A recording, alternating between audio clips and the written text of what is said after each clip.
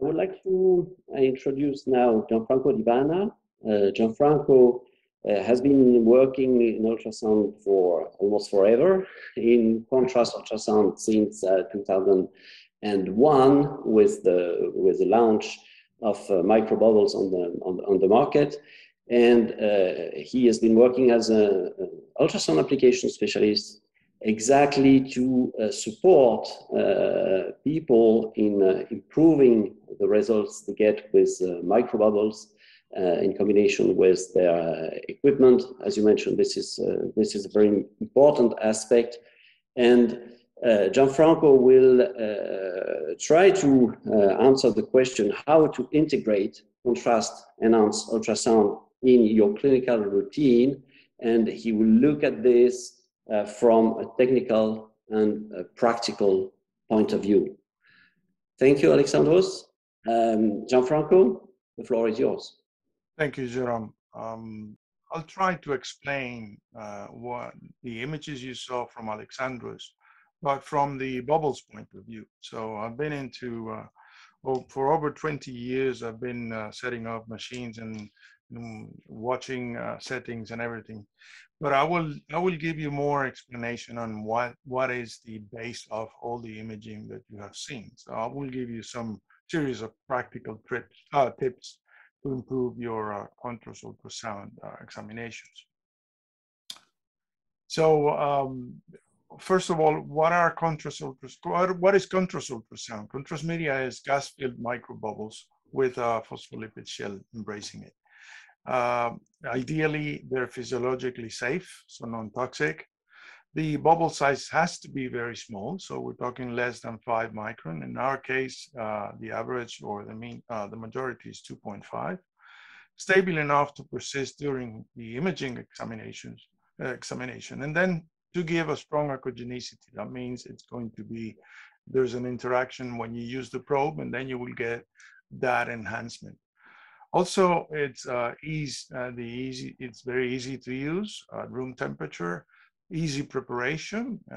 It has 6 hours stability, so you can use, you can put it on the table and then use it within 6 hours. And it's very easy to follow the single kit.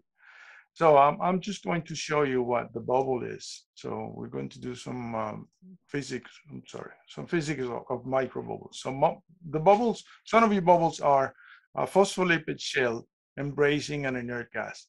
The phospholipid shell is hydrophobic, but it's very flexible and that oscillates. And that is one of the secrets of contrast media.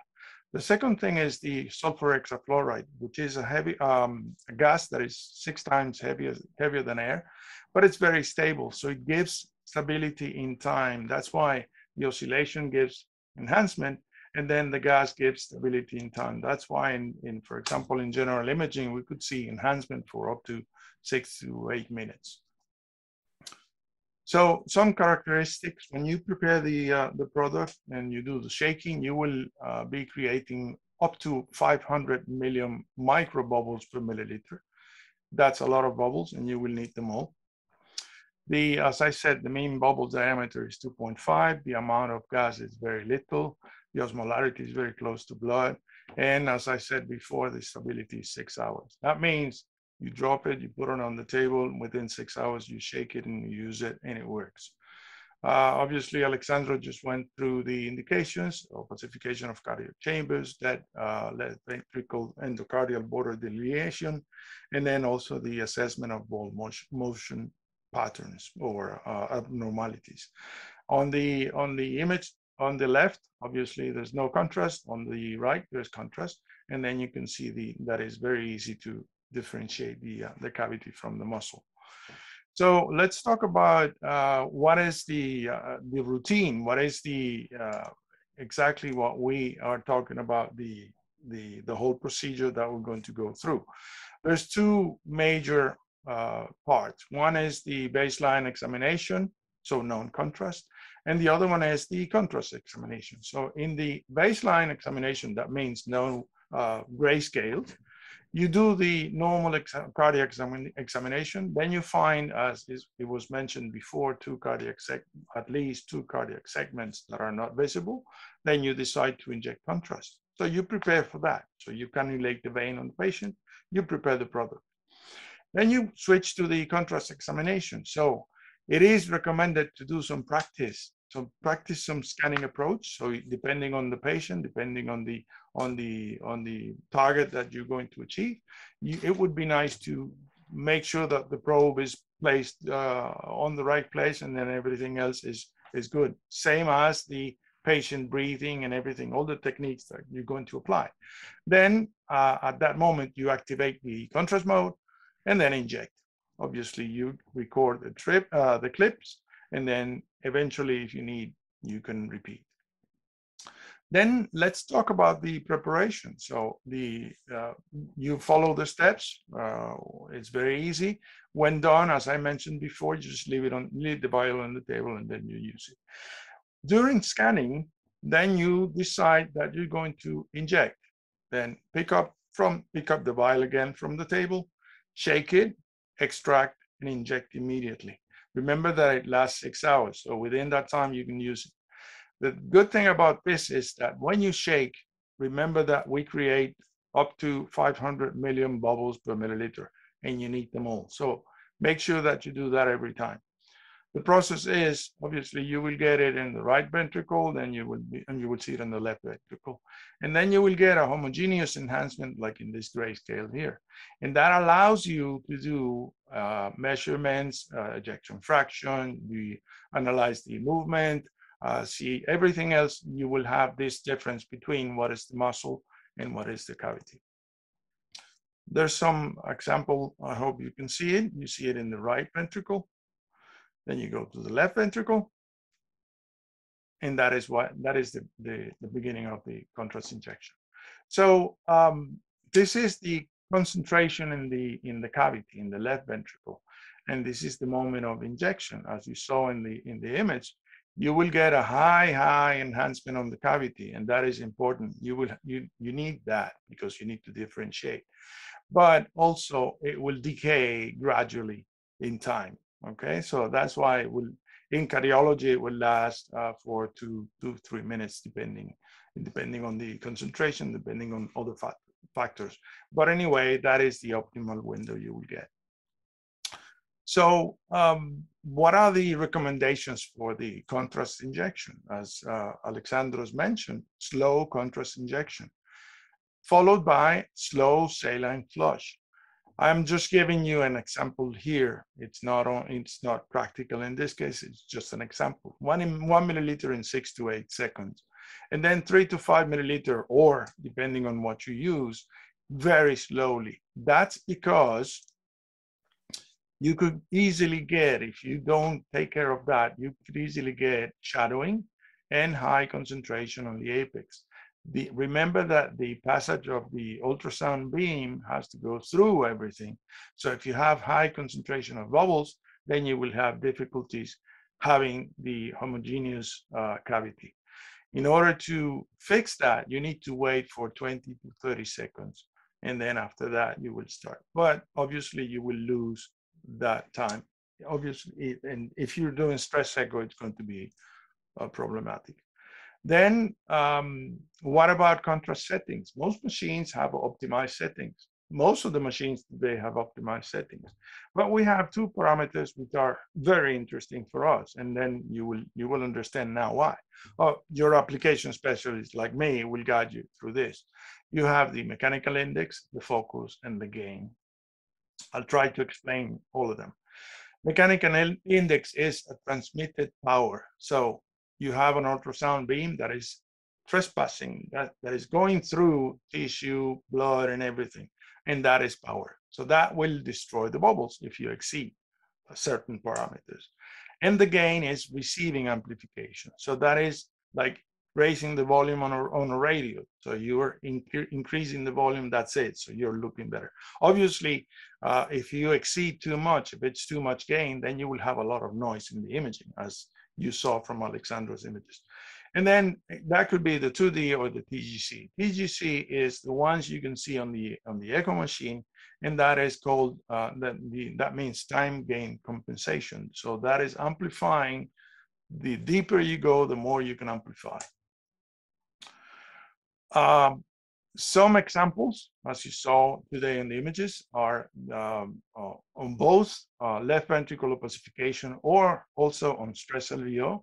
We normally use 0.3. You saw that today. Why is that? Because 0.3 is high enough to break bubbles in the muscle, in the myocardium, and then you will have the biggest difference between what is the cavity and what is the myocardium. So just to explain you a little more, depending on, this is the MI, you see 0.1, 0 to 0.4. And then when you use very, very, very low MI, the bubbles respond in a linear way. That means if I send 20, I will receive the same 20. But when we go through the 0.1 to 0.3, which is the low MI, what we call low MI, then the bubbles resonate. And then they send waves that the machine will identify as contrast or blood.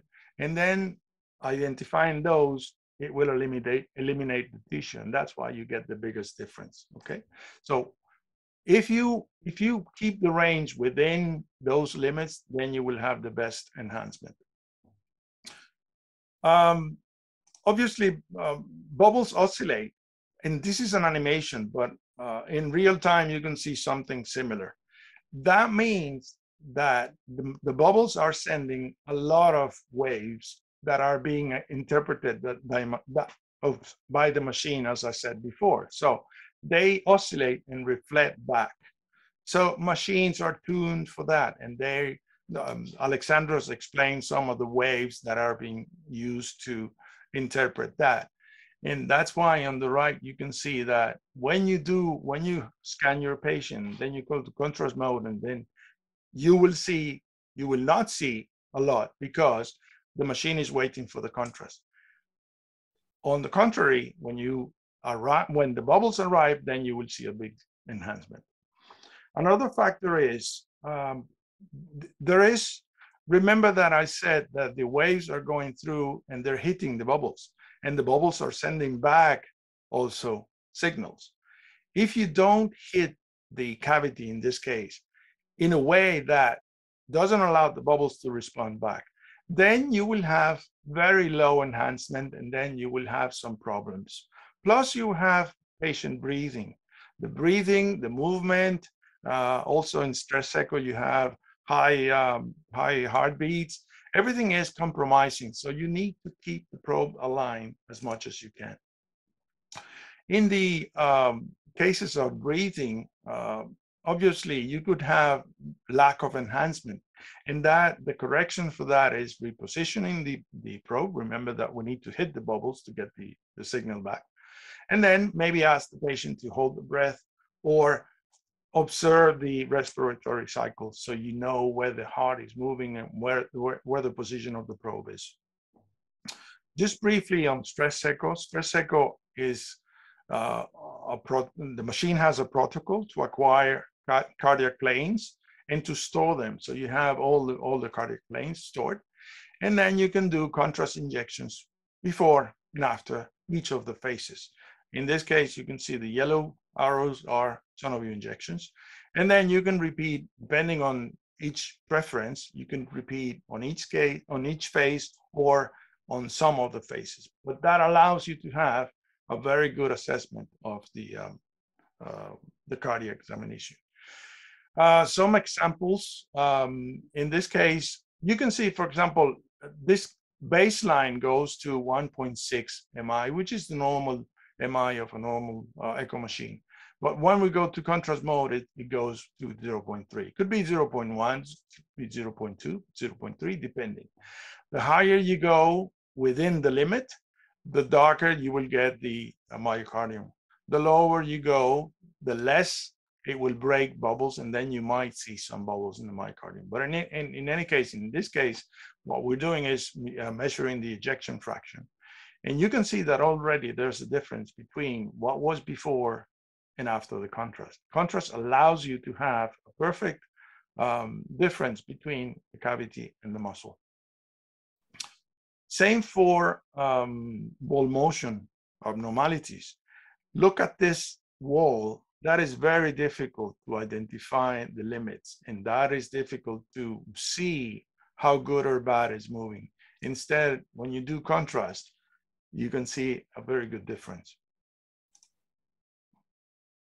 Same for thrombo. Alexandra showed some beautiful cases. So the same cases here, you can see on baseline. You don't have the, obviously machines today are much better in imaging, but anyway, and sometimes you have difficulties because the ultrasound beam has to pass it passes liquids, it passes air, it passes everything, so it gets attenuated. Instead, when you do contrast mode, it is tuned to the bubbles reflecting, and that's why you get the best enhancement. So I've been quick. I'm just giving you, this is my conclusion. In case of mixing, always shake before each use. Remember to do that, and you will always get the highest concentration and the highest enhancement. In the scanning, keep the probe in line with the cavity. Injection, very slow injection, very slow sonoview, and very slow saline flush. Thank you. If you have any questions. Thank you, Gianfranco. Thank you very much. There was a question before. It's addressed to, I think, to Alexandros. The question is, I think you mentioned using contrast to assess pulse. So yes, we can use not only to assess the pulse, but also to assess any Doppler signal, for example, the tricuspid regurgitation signal to measure the coronary systolic pressure.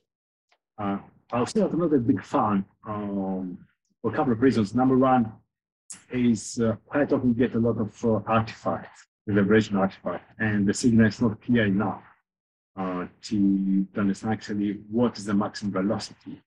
And it's a lot of fiddling to get the right settings. You cannot play that much with the mechanical links and the power.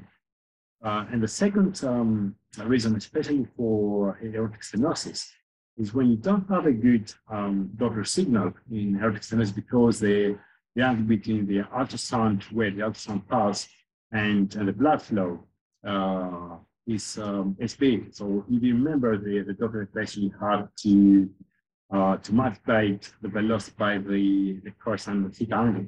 So if the angle is too broad, you're going to have a low signal, not because you don't have enough power or the receiving ultrasound wave doesn't have enough power, but because the intercepting angle is not that we're going to give the velocity to calculate by the machine. So you manage to get some artifact there, but not necessarily is going to change the angle between the ultrasound beam and the red cells velocity, the vector of the red cells velocity. So my experience is not great with using contrast for aortic stenosis in particular. I get a lot of artifact, and most of the times the result is inconclusive, mainly because it does not change the physics in terms of the Doppler equation. You can get a stronger signal, but you're not going to get a better alignment between the ultrasound beam and the vector of the red blood velocity, the red blood cell velocity. So that's a tricky bit. Thank you. There are a lot of mentions in the literature about the need for contrast, actually much higher in stress echo and in rest echo. What is your experience regarding this? The use of contrast in stress echo? Yeah.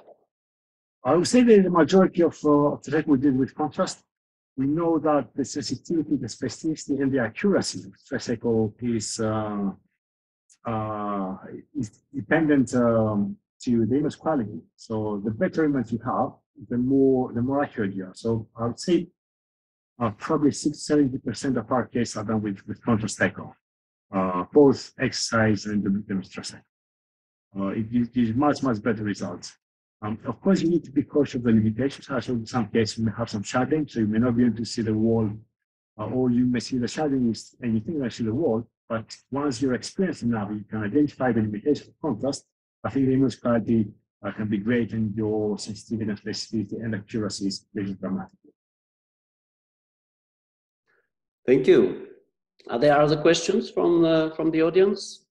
please use the Q&A button to ask your questions. I would have a question to Dr. Dobson.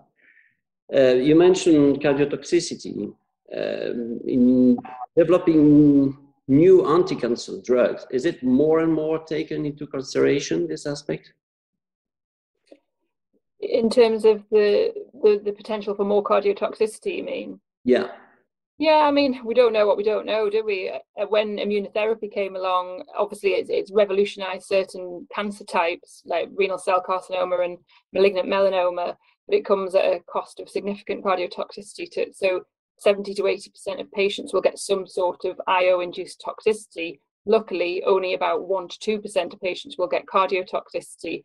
That's when you think of the numbers of patients who are receiving these agents, that's still a significant number of patients. And 10 years ago, we wouldn't have known that. And I suspect in 10 years' time, there'll be other groups of drugs or other classes of drugs that are keeping us in a job.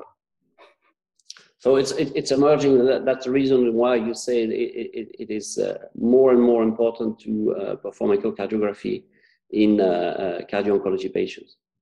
Yeah, I think getting a baseline assessment is becoming more and more important, particularly with these newer toxicities that we don't know that much about. So if we don't have a baseline, it's very difficult to then interpret an echo or a biomarker 3 months into treatment. Whereas if you've got a baseline assessment of that patient, it's far easier to then work out what's going on once they've started the treatment. Thank you. Another question from the audience: should we consent patients for receiving contrast? What risks should I quote? I think Alexandros. I demonstrated definitely the contrast can induce arrhythmias. So arrhythmias is one of the things that we consider, but I think the most dramatic side effect is allergic reaction. How they have actually cardiac arrest. For those who use contrast agents, you should be aware of this allergic reaction. People typically present with something of chest pain. You can either see ST elevation on the ECG, and it can crash very quickly. That's more dramatic. You may have a milder allergic reaction, like rash or some sort of dizziness, headache, or something like that, or metallic taste in the mouth. Many of the warnings have been removed from a black box in the recent guidelines, so you can use it in what we considered before high-risk cases, like immediately after acute coronary syndrome or patients with a very low infection.